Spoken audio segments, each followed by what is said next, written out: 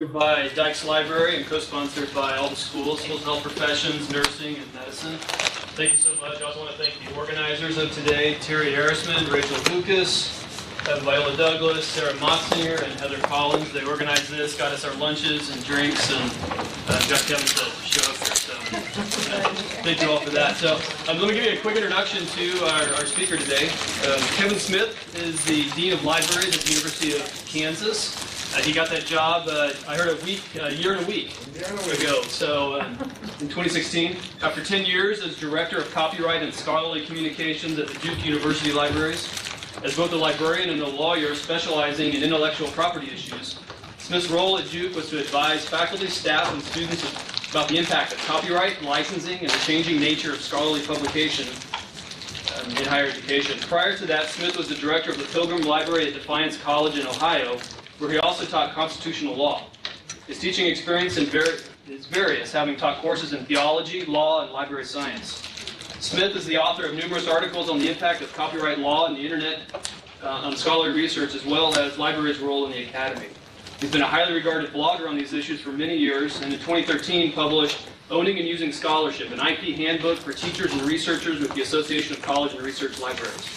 He holds a BA in Hamilton College from Clinton, New York, an MA from Yale Divinity School, and an MLS from Kent State University, and a JD from Capital University. He did doctoral work in theology and literature at the University of Chicago. So, without it, just Kevin. Hey, Kevin. Thank you. When you put it all together like that, it sounds awfully chaotic. I think I should probably use this, so I'll clip it there and see if that works.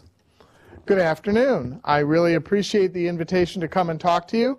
The presentation I'm giving is a slightly modified version of a presentation I gave for Fair Use Week in the Watson Library at the Lawrence campus. So I'm mostly focused on fair use. I'll try and talk about some other issues a little bit. I also want to say I am very bad at leaving time at the end. So if I say something that prompts a question, I really want to encourage you to just raise your hand, throw something at me, cookie if you want, and I will try to answer it at the time. I also, Heather, can I bother you to do me a favor? I want to pass these out. This is a handout that I will explain in just a few slides. Thank you. So, fair use trending. I think it's important to realize that in the past decade or so, we have seen significant, well, that's not going to work, significant advancements in fair use law in ways that have a significant impact on how we think about copyright in the classroom. So that's going to be my theme. I'm standing on the cord here, which is kind of what the problem is.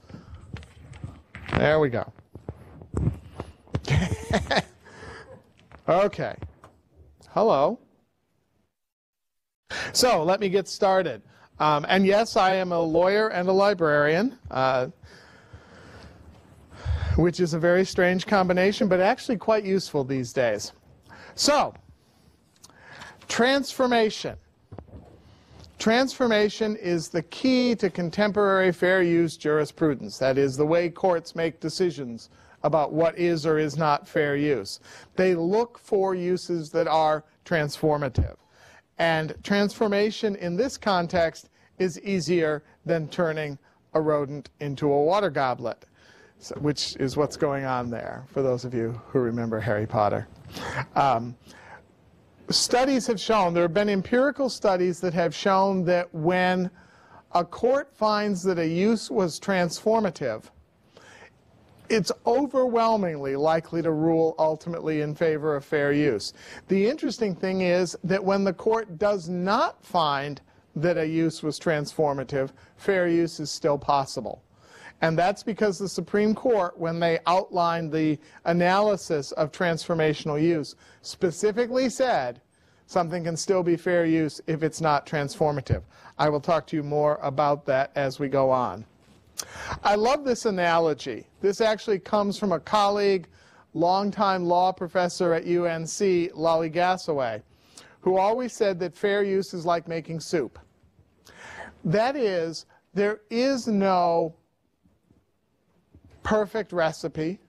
There is no, it has to have this and it can't have that. It is a matter of mixing together a bunch of facts until it tastes like fair use, kind of the way you make soup. Every other exception in the copyright law, so there's an exception that lets you show a movie in a class. There's an exception that lets you take a picture of a copyrighted building on the street. There are all kinds of specific exceptions in the law, and all of them apply to very defined situations, and they have sort of checklists of requirements. If you do X, Y, and Z, or if the facts are X, Y, and Z, you're okay. You can take advantage of the exception. Fair use is not like that. There are 4 factors in fair use. They are not requirements, and the courts balance them. Right? You have a little bit of this and a little bit of that. That's how you make soup. There is no, you have to have 3 out of the 4. You have to have all 4. You can get fair use if you only have 1, depending on the circumstances. So it really is an inquiry into what are the facts, and do we think this is fair? Does it ultimately taste right? This reminds me to say, I get teased a lot, and all lawyers do, because when we're asked a question, very often we say some version of, it depends. Right? It depends. That's the usual lawyer's answer. Do you know what it depends means? It means 2 different things, and they're both relevant here. One is, it means you haven't given me enough facts yet. I need to know more about the circumstances of your situation. And fair use is extremely fact determinate. You have to know the circumstances. The fair use factors are really just inquiries into the specific circumstances of the use. So it depends means you haven't given me enough facts. It depends also means you have to make a decision here. Fair use is really about risk. Do I feel confident enough in this use that I'm willing to make it? Or is there such a great risk of what I'll lose if I don't do this? Will my teaching really suffer? That you balance the 2 risks. Okay, I might get sued. People in universities almost never do. So there's a fairly small chance, but there's a chance. On the other hand, there's the risk that my teaching will suffer. So how do I balance those? That's not something the lawyer can do for you. That's ultimately the decision that you make based on yours and your institution's risk tolerance. So it depends means 2 things. I need more facts, and ultimately it's got to be your decision. So the handout that just went around is an expanded version of this. And this is a framework that I and some colleagues developed for analyzing any copyright issue, any issue where you want to use something that belongs to someone else, where someone else may hold a copyright. And it's 5 questions. They're explained in more detail in the handout. But the 5 questions, the important thing about them, none of them are easy questions. They can all be quite difficult to answer. The important thing about them is the order, because if you have a copyright issue and you walk through them in this order, you'll be able to identify what the facts are that are really important. So the first thing you ask is the work I want to use in the public domain? Lots of things are. A lot more than you think. A lot of people know that anything that was published before 1923 in the United States is in the public domain. But there is a whole lot of stuff that is newer than that is also in the public domain. For a long time, copyright had to be renewed. And if it wasn't renewed, things went into the public domain. Works of the United States government, works of government employees that are created during the scope of their employment or within the scope of their employment are in the public domain. So a report from an EPA scientist is very likely in the public domain. So there's a lot in the public domain. It's a difficult and complicated question. But if you find that something is in the public domain, you don't have to ask the rest of the questions. Your use is allowed, because anybody can do anything with a work that's in the public domain. It is as free as the air we breathe, as somebody once said. Second question, is there a license related to my use? If you get an article from one of the databases that the libraries subscribe to, there will be a license. Or you can go out, you need an illustration, you can go out and look for something that has a Creative Commons license on it that permits you to do that. So a license will inform you. Is there a specific exception in the law? I just told you about a couple of them. There are a lot. There are about 24 separate specific exceptions in the law. And then there's fair use, which is a general, sort of catch-all exception to copyright. That is, it lets you do something without asking the copyright owner. So specific exception, then fair use. If the answer to all of these questions, it's not in the public domain, there's no license, there's no specific exception, and I don't think it's fair use, you can always ask permission. And permission solves most questions. So these 5 questions in this order are a really helpful way, I hope, to analyze any copyright problem. So let's talk about fair use, because that's where the action is, really, for a lot of academic uses. Since fair use is like soup, the best way to learn to make it is to look at the recipes, or in this case, look at the cases, because the cases tell us how courts think about fair use. So what is a transformative fair use? The classic case from the Supreme Court in 1989, 1990, I don't know, is Campbell versus Acuff Rose. And this involved a rap group. Some of you may be old enough to remember that at one time the group 2 Live Crew was controversial. They were controversial because they were one of the first commercial groups to use explicit language in their music, which now seems quite quaint. But in a version of an album that they released that did not use explicit language, their best-known album was called As Nasty As We Wanna Be, and they also released an album called As Clean As We Wanna Be. And in that version of their music, they had a parody of the song Oh Pretty Woman. It wasn't explicit, it was somewhat crude, it's quite funny. It is based on Roy Orbison's song, uses the music and a lot of the lyrics from Roy Orbison's song, although the lyrics slowly transform. Acuff Rose Music sued 2 Live Crew. Luther Campbell was the lead of 2 Live Crew. By the way, Campbell asked Acuff Rose Music for permission to make this song, and they said, hell no, we're not going to let you make fun of this iconic American song. Classic. So he did it anyway. He got sued. Good American story. And the Supreme Court found that his use was transformative, that he used the song for a specific purpose other than its original purpose. The Supreme Court said his purpose was to parody or lampoon the sort of romantic view of feminine beauty in the song. I'm not sure, that may be giving him too much credit. I think he was just trying to be funny. But in any case, the court said that it was a parody.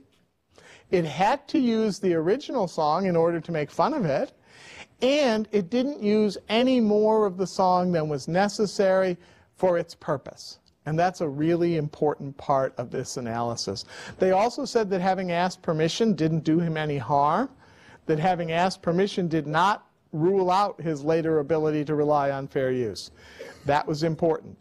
Another thing is, this is the case where the Supreme Court in a footnote said transformation is really important, but even if something is not transformative, it may still be fair use.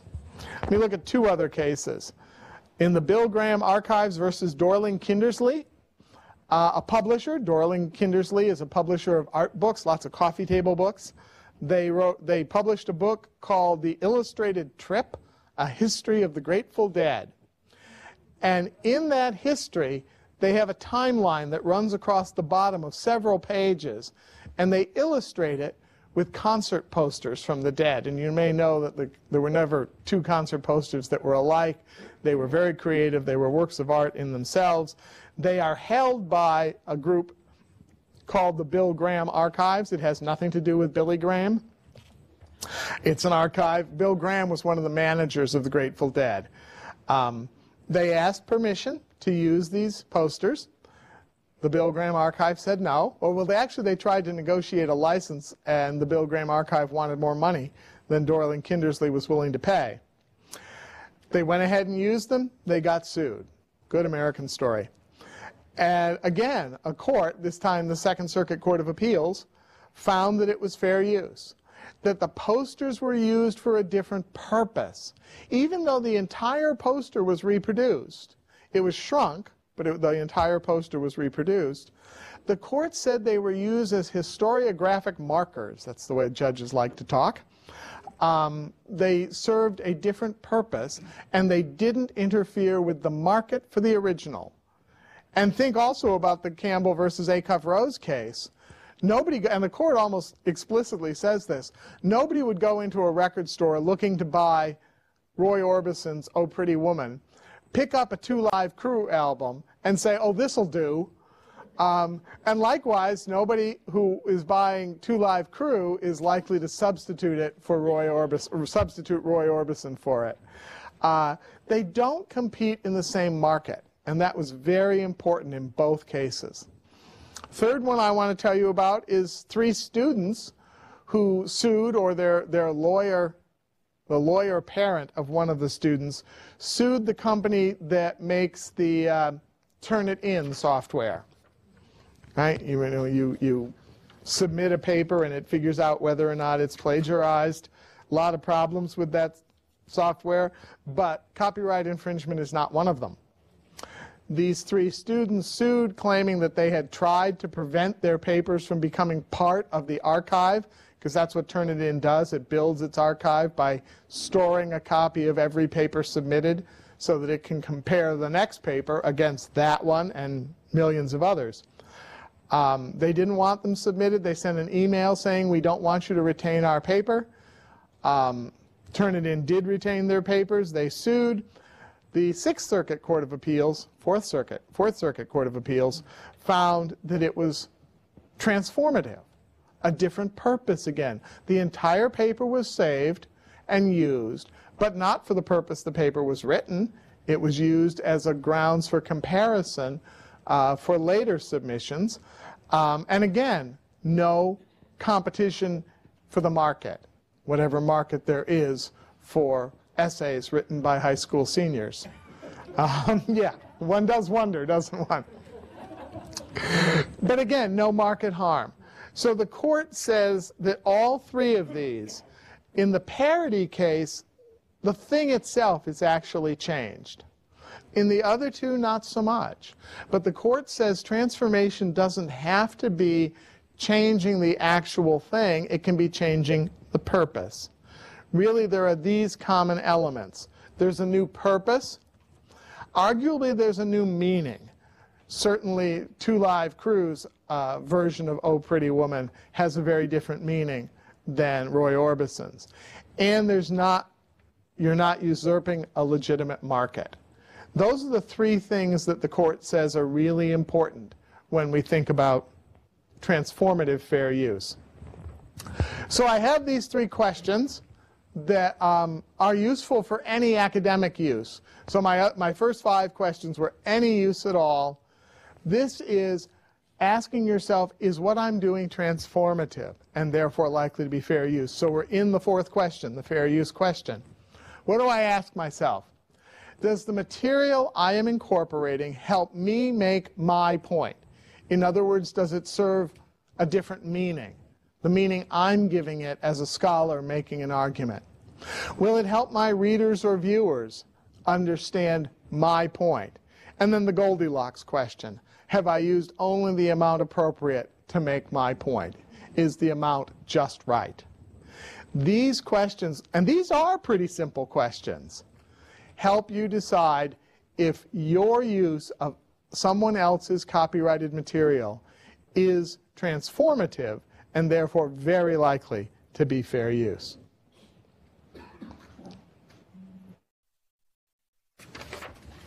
I just want to make sure I'm not forgetting to say anything. And I did tell you that you should interrupt me with questions, so I'm stopping to see if anybody wants to do that. Yes, ma'am? I have a question. So you've illustrated your slides with several images. Great point. And that's kind of one of my questions. So, and they're not, you don't need them, but they're nice. That's correct. So are they all Creative Commons? Are they all fair use? That's a great question. I am not very careful with my illustrations. I just grab them from Google Images. So they are probably not in the public domain, going through the 5 questions. Are they licensed? Is there a Creative Commons license? I don't know that, so I can't rely on that. I could do that. I could get only Creative Commons licensed ones, and then I'd be fine. Third question, is there a specific exception? Yes.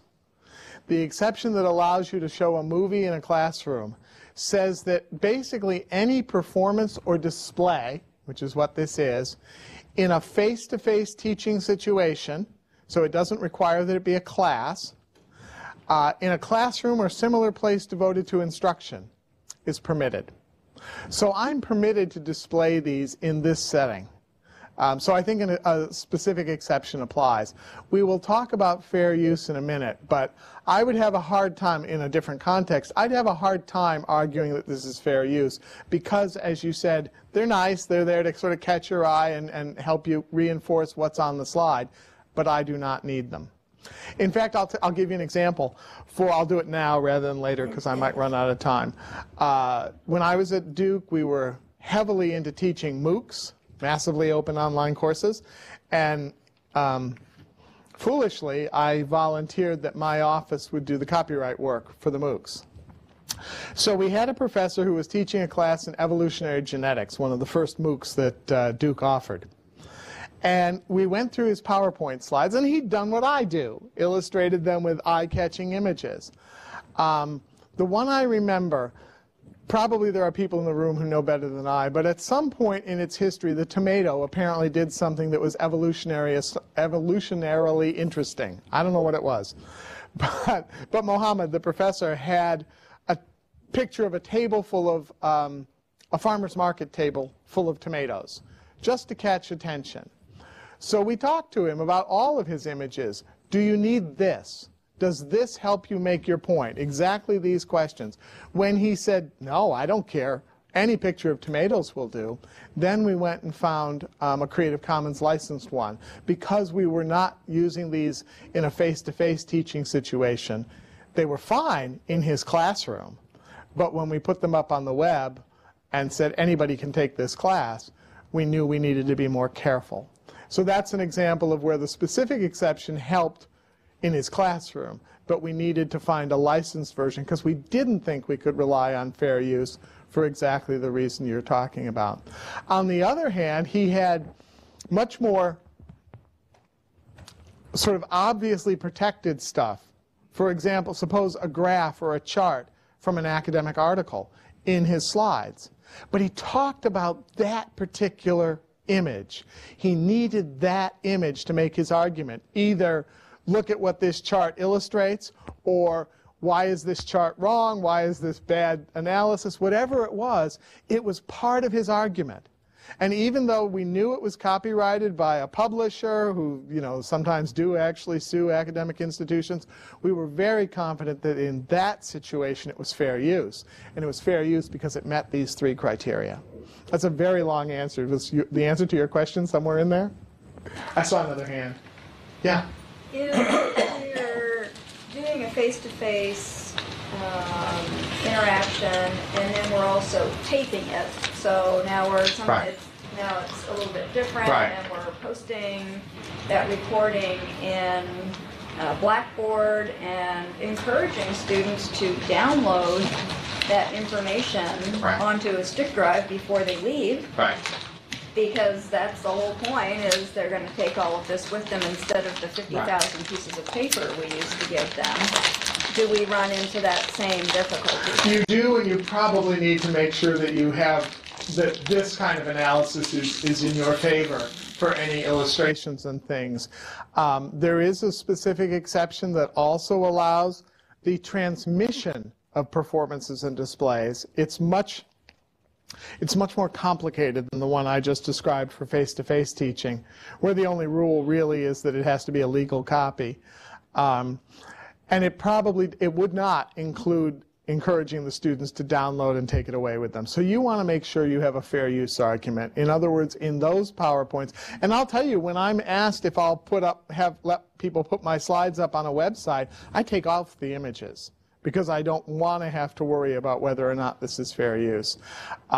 For those kinds of slides where students are going to take them away, I would suggest that you make sure that you have a good fair use argument for the illustrations that you use, and resist the temptation to, just use a cute picture of Harry Potter trying to turn a mouse into a goblet. That's just extra. Yes, sir? Actually, you addressed. Oh, good. Good. Yeah. I have a question, because it's, and it goes with that whole, the graphics and picture kind of theme. Does this material, help me make my point or help viewers understand? There's one thing, to be making your point, but I think there's also another thing about connecting with different learning styles. And making you more effective in your teaching. And sometimes it is visual kinds of images and things like that. So is there like a different set of questions for how effective are we in our presentation of material? No, I don't think so. Of course, the thing about fair use is it always depends. It's always about the argument you can make. There are no instances that I know of, and I really want to say this, there are no instances that I know of individual academics being sued for using material in their lectures.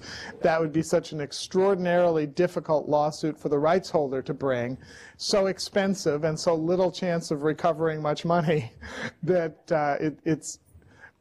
I will talk about that with you, but I do want you to understand that I am talking about unicorns here. So having said that, I think these questions, especially that second question, will it help my readers or viewers understand my point? I think you still have a transformative fair use argument here because of the communicative power, and it's communicating something different than the original usually. I still think you have a good fair use argument here. So if the unicorn showed up in your classroom, we'd still have an argument. And you said it's about, something being able to be shown in a classroom. Right. And just with, the transformative nature of what is a classroom these days, whether it's a face-to-face environment like this or an online community, I just have to wonder about the definition of classroom. So that word, I use that word in the context of a specific exception. Okay. You don't need to rely on fair use when you're performing or displaying something in a face-to-face teaching situation, not class, in a classroom or similar place devoted to instruction. That's the language that the exception uses. It's pretty broad.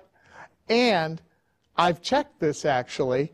There has never been, that's been in place, by the way, since 1978. There has never been a lawsuit about that. Sometimes film companies or distributors will come to us and say, you need public performance rights for this movie. Well, you do if you show it out on the lawn and just invite patients' families to come out and enjoy. You do need public performance rights, but any kind of teaching situation, and again, classroom or similar place devoted to instruction. Could you argue that your online, I doubt it, that your online environment was a place devoted to instruction? I think the court might be literal about place. And there is another exception that allows the online performance and display. So, but I think classroom is defined pretty broadly there. Sir? If you added a citation to that figure, as most of us do, if we take a graph out of the article, we'll always put the author and the journal in the year, at least as a minimum. Does that protect you any further? Formally, it does not. Citation is not part of the fair use analysis in the United States.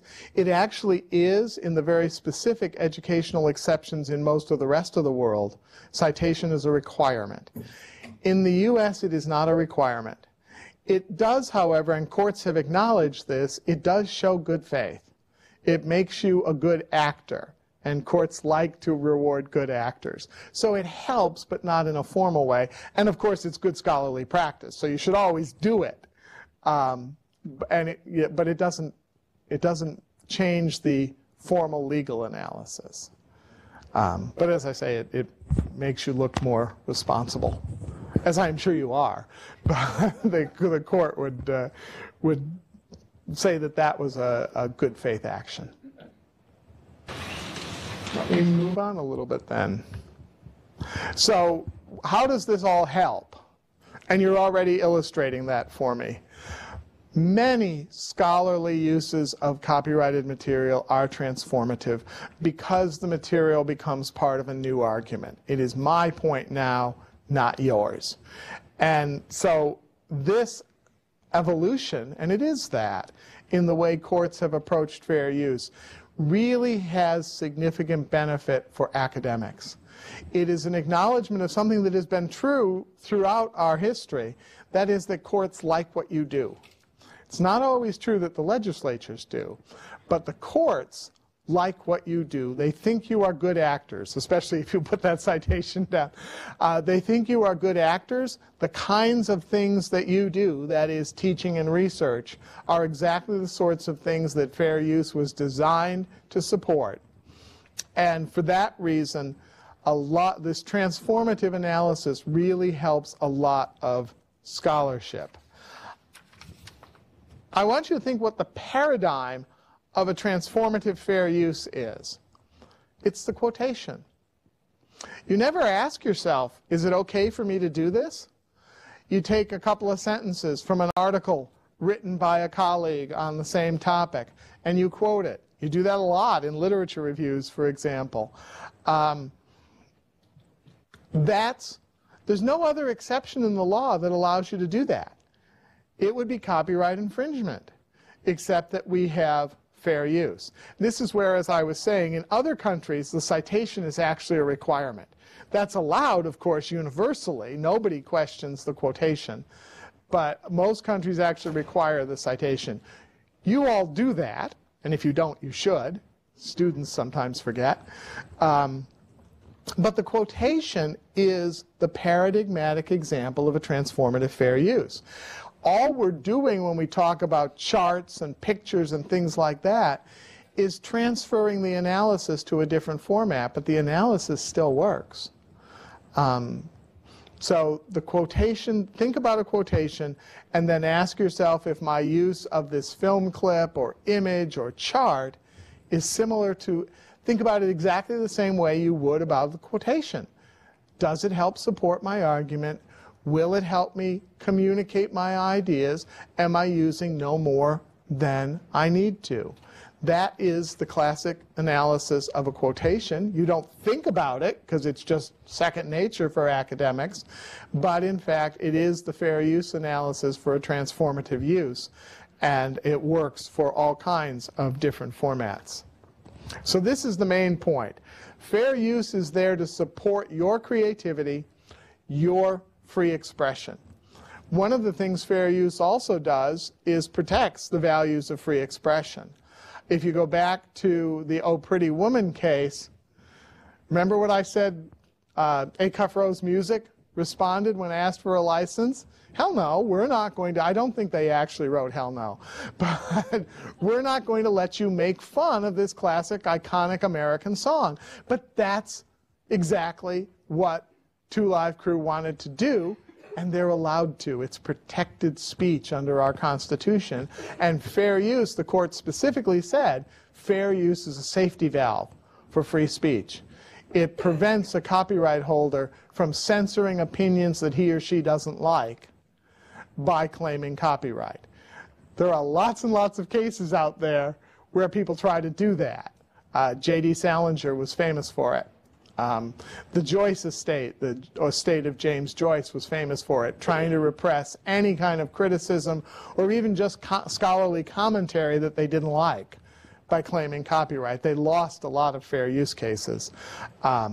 So that's one more thing to remember, that fair use is there to support free expression. That's not a free-for-all, but when what you're using is an integral part of a message that you're entitled under the First Amendment to convey, fair use will help support you. One other thing that's not on my slides that I want to say about fair use, and it goes back to that telling you about how unlikely it is you'll get sued. I said that it's unlikely that they'll recover a lot of money if they sue you. I don't mean that as a judgment on your wealth. You may be a very wealthy person.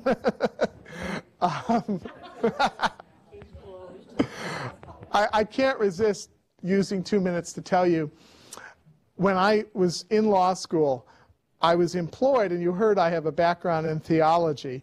I was employed in a seminary library, and the first group of faculty I was ever invited to address, this was 15 years ago, was the faculty at a Baptist seminary in Philadelphia. It was then called Eastern Baptist. I think it has a different, Palmer University now. Anyway, talking to them about, because the how likely am I to get sued question often comes up, I used a phrase lawyers often use for a potential defendant that doesn't have much money, and where they being the plaintiff, couldn't get a very substantial recovery. The phrase is judgment proof.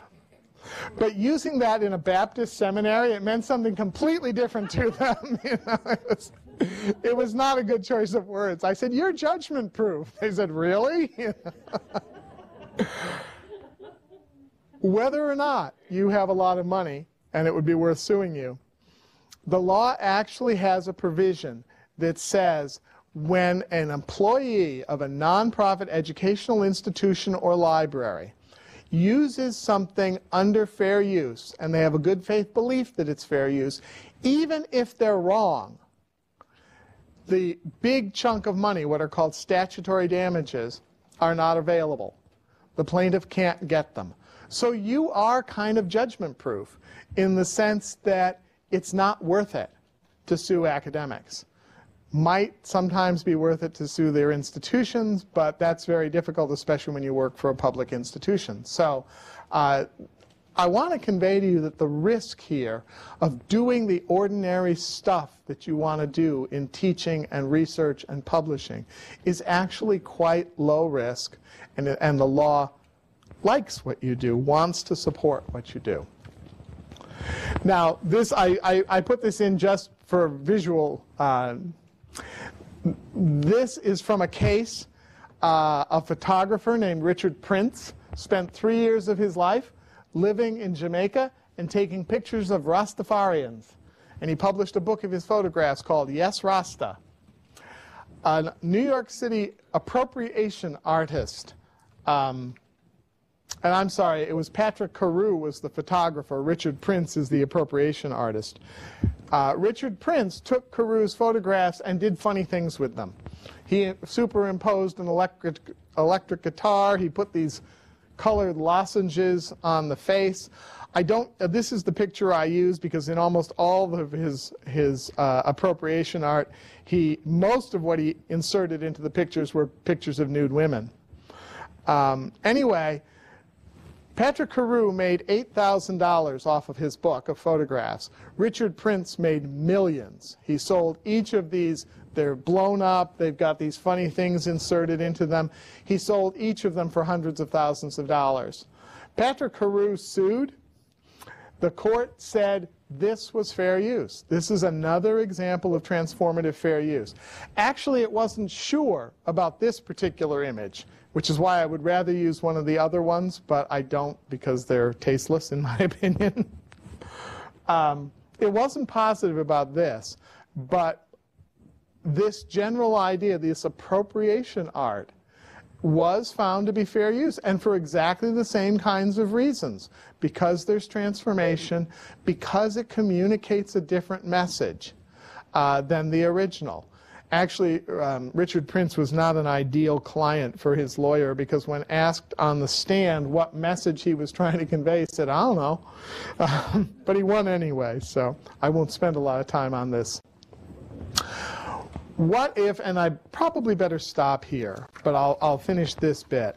What if the use is not transformative? Yeah.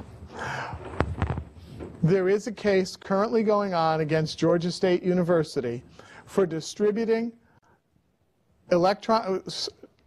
excerpts, digitized excerpts from books is the specific case, to its students using its Blackboard or whatever, Sakai, whatever learning management system it uses, to students. In other words, something we all do.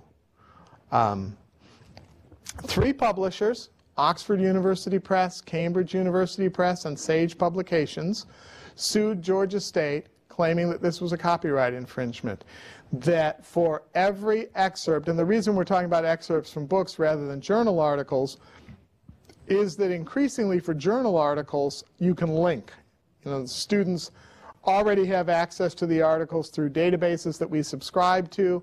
You can create links for them. So it's much harder to find allegations of copyright infringement where we have linked. So instead, the case is about excerpts from books. I want to use a chapter of this book and a chapter of that book.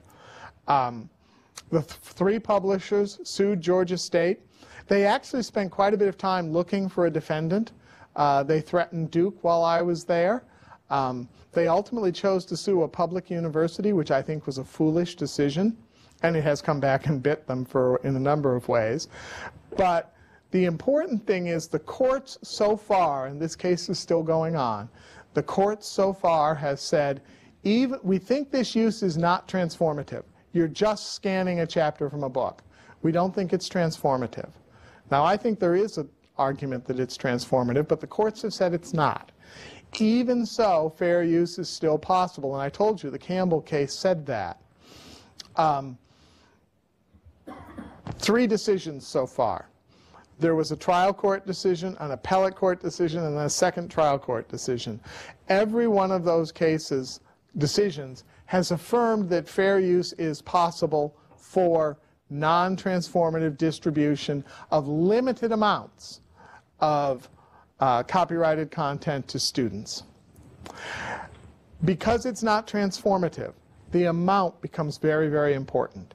Remember I told you the Goldilocks rule. If it's a transformative use, the way you judge the amount is it no more than was necessary to make my point? In the GSU case, the courts have said it's got to be pretty limited. The judge in the first court said 10% of the work or 1 chapter, whichever is less, would be considered, that would favor fair use. Remember, it's a balancing act. It's making soup. The appellate court, one of the reasons it sent the case back to the trial court is the appellate court said you shouldn't use such a mathematical analysis. You should still look at it in terms of what's the overall purpose, what are you trying to do here? And the court went through a more specific and less mechanical analysis and actually came back and said there's even more of them that are fair use as far as we're concerned. The courts have found that of 75 challenged excerpts in this case, 70 in the first decision and 71 in the second decision are fair use. So they found pretty heavily for fair use in this case, even though it's not transformative. The amount is limited, and the appellate court said, take the markets really seriously here, because unlike that parody or that history book, you are treading in the same market. So it's still possible to be fair use, even when it's not transformative, and education is the paradigmatic case. They said that in the Campbell case, and they said it again in this specific lawsuit. But we do have to use we have to be very careful about the amount that we use, not overdo it. Obviously, if you're assigning a lot from a book, you should ask students to purchase the book. And there's more concern about harm to the market. So yeah, I'm actually going to stop there and take questions. I got a couple more slides, but I think that's probably plenty. Yes, sir. If the students were buying these excerpts, in other words, if there was money involved, as there was with course packs back in the day, yeah. Does that change the thinking? Absolutely. I mean, the course packs that used to be sold, the printed course packs, and we still do some of them, I think, they usually just paid a copyright licensing fee. And that's one of the strongest arguments that the publishers have in this case, is they were saying in paper you paid a licensing fee. The law isn't different just because it's digital, so why aren't you paying a licensing fee? Now, there are some answers to that. But yeah, the paper-based versions were different because a licensing fee was being paid. There are earlier cases that have found that it was copyright infringement to sell those course packs without paying the fee. Although there's a fascinating case going on right now. Well, it's over. Same plaintiffs, two of the same plaintiffs, Oxford and Cambridge University Press, sued a copy shop at the University of Delhi in India for selling, essentially, charging 25 cents or whatever it is, for copies from textbooks so that people could share textbooks, because textbooks are so expensive compared to the average Indian income. In Delhi, the court allowed it. They did not find copyright infringement. Now, they don't have a fair use argument. You know what they said? I love this, this conclusion. They said the prices that publishers are charging are so high that they have priced themselves out of the market, and we will not consider market harm in this case. That was amazing. That was just last year that the Indian High Court reached that conclusion. The publishers appealed it. It was set for a hearing in the Indian Supreme Court, and the publishers withdrew the case, apparently because they didn't want that kind of ruling to be out there. That's a great example, because even in places where we don't have fair use, we're beginning to see an acknowledgement that prices, that we're inflating the cost of education more and more, and textbook prices are part of that, and that fair use, or some similar exception, serves an important social end, which is education. Yes, ma'am? I have this memory that there's something about one-time use. Great question. Back in 1966, I'm sure you're not, but the law is that old. The law is that old. Back in 1966, the House of Representatives commissioned a group to study fair use for the classroom. They came up with some guidelines. Those guidelines were not the law. They were never part of the law. They were negotiated guidelines. Even some of the groups, especially the university groups that were at the table, declined to sign them. So they don't even have widespread acceptance. But somehow they became the rule of thumb for fair use in the absence of anything better.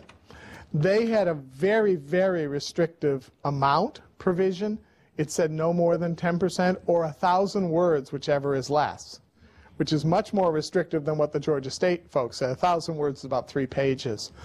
And they had this rule called spontaneity, that the need for the use had to arise at a point where it was impossible to get permission. That's different than what you're talking about, but it kind of became twisted.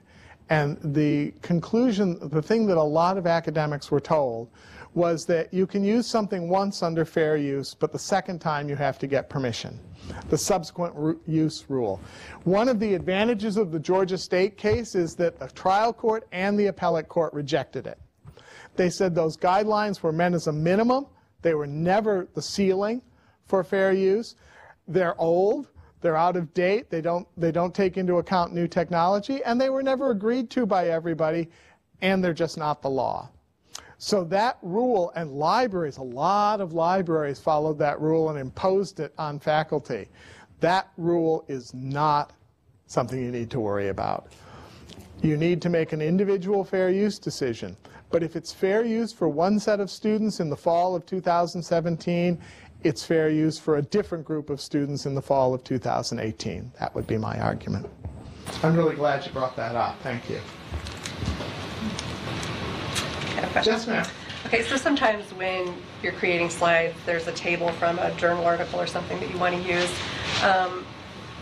you adapt it and you basically say that this is adapted from, and then you cite. Is that even worth doing, or is it just as It's legitimate probably to not copy worth and doing. paste? Okay. You mean you're doing that because you think that gets you out of any copyright Right, issues? which is silly. One of the, I didn't do sort of the basics of copyright, but copyright owners get 5, there's actually a 6th one, but 5 basic rights. They get the right to control reproduction, the making of copies, which is where we get copyright, the distribution of those copies, the public performance of their work, if it's the kind of thing that would be publicly performed, the public display of their work, if it's the kind of thing that would be displayed, and the right to make derivative works. And please don't ask me where the line is between a derivative work and a transformational use. I don't know, the courts don't know. But what you're describing is essentially a derivative work. And making a few changes just does not make any difference. You might as well use the original, cite it properly because that's good scholarly practice, and rely on fair use because you've used it in that way. So what if you're not using it in an educational setting, but you're using it like on the hospital side? Right. In a committee trying to make a decision on a medication to be used or not used? In a committee where it's being seen by 10 people, I wouldn't worry about that. Again, I think that's so clearly a fair use. There is also a rule, this has been quite a debate in music because of music sampling, but there is a rule in the law in general and in copyright specifically called de minimis. If the use is de minimis, the court won't even hear the case. You know, the use is so unlikely to do any harm. I don't know whether using it in slides for a committee meeting is de minimis or not, but certainly the market harm is negligible, and I wouldn't worry a lot about it. I thought you were going to ask me about making changes to something to put it on a website or something like that, and I should have said this. If you're going to change it to do that, the standard for infringement are the two things substantially similar. So you really have to change quite a lot. In fact, you have to change enough so that it wouldn't be the same thing at all. So I think in general that technique doesn't work. It's much more important to think about fair use. Even if you're using it, fair use may be more difficult, but that's still what you'd have to rely on.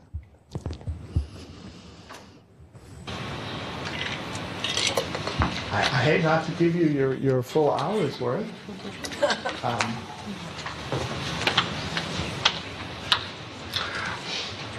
I'll just quickly say this about online courses. I told you a little bit about using the tomatoes for a MOOC. I think for online courses there are 3 significant issues. One that probably I can't deal with here, but that's the question of who owns them. And my best advice there is if you're agreeing to do an online course and you're concerned about who will own the material, if you leave and go to another institution, for example, get an agreement, get a separate signed agreement about it. That is the safest thing you can do. This bedeviled me for years at Duke because every situation was different. Yes, sir? Oh, okay. Then there are two ways to think about using copyrighted work in an online class. One is materials in a class presentation, and that's where I talked to you about the tomatoes. There I think you have a very strong fair use argument if you pay attention to the analysis of transformation that I've suggested. So the tomatoes that are just illustrative, probably not fair use. The chart that is part of your argument, almost certainly fair use. So you have a lot of room for fair use in the slides, or the videos, the presentations that are given. Distributing materials to online students, when I was at Duke, we looked at this and we thought about the Georgia State case and the others. But here it's not a limited group of students. It's not all students who have registered. It's potentially anybody. We decided we were not going to rely on fair use for the distribution of materials to the students when it was open to everybody. Instead, we looked for licensed materials or we sought permission, which really gets me back to those 5 questions. All of them become important in thinking about online teaching. There's public domain materials you can use. There are licensed materials you can use. There is a specific exception that allows some transmission of performances and displays, but it doesn't apply in the context of MOOCs because the class has to be limited. There is fair use, and you can get permission. So those questions, the reason I wanted to talk about online classes is that we really get back to those questions, and you can see how they really help in what is, in fact, a difficult situation because you're essentially putting your class materials out for the whole world. I taught 2 MOOCs while I was at Duke. Guess what the topics were? You're right, copyright law. And we relied entirely on open access materials, materials that we could find on the open web or in repositories of institutions, except in one case, and in that case it was 2 chapters from a book. Because copyright law is a fairly small world, I knew the author, got permission from him and from his publisher. So using those questions is a good way to think through even this kind of complex situation. And then my last slide is ripped from the headlines. Do you know that there's an argument going on about this statue? So the statue in the back, and maybe it's hard to see, is the Wall Street Bull that has been there for 10, 12 years, something like that. And in the foreground is Fearless Girl, a statue that was erected there for International Women's Day within the past year. And the sculptor of the bull is arguing that placing the little girl there is a derivative work, we talked about derivative works, and a violation of his moral rights. And the main thing I want to tell you about moral rights, going back to your question about citation, we ain't got them in the United States. Most countries protect moral rights, specifically the right of attribution, to have your name always associated with your work, and the right of integrity, not to have your work modified in a way that is damaging to your reputation or honor, whatever that means. We don't have them in the United States. There is no attribution right in the US. The exception is for a very small class of visual artists. And that's what this argument is about. But there is nothing, when you transfer your copyright to a publisher, for example, there is nothing that requires, unless it's in the contract, that your name always be associated with that work.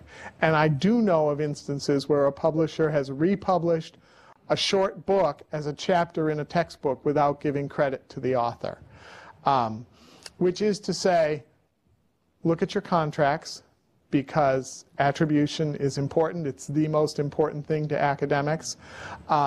Use Creative Commons licenses when you're putting things on the web, because you can enforce attribution with a Creative Commons license as a contractual matter where copyright law won't do it for you. I better stop there because I'm over time. Thank you so much for your questions.